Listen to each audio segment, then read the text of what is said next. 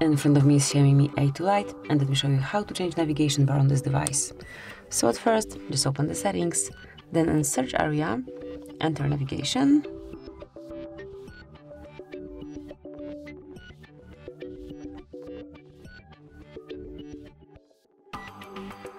system navigation, and here you can smoothly change it. So currently we are using gesture navigation, and you can smoothly go to 2-button navigation or 3-button navigation. Let me pick 3-button navigation, and from now on you've got 3 buttons here.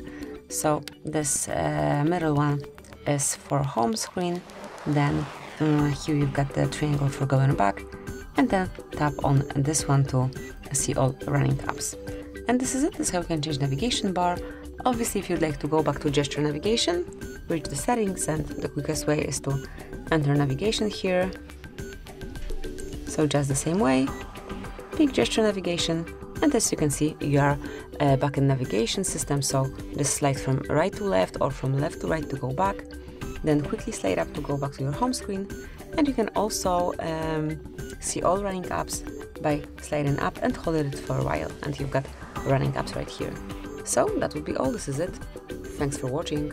Please subscribe our channel and leave the thumbs up.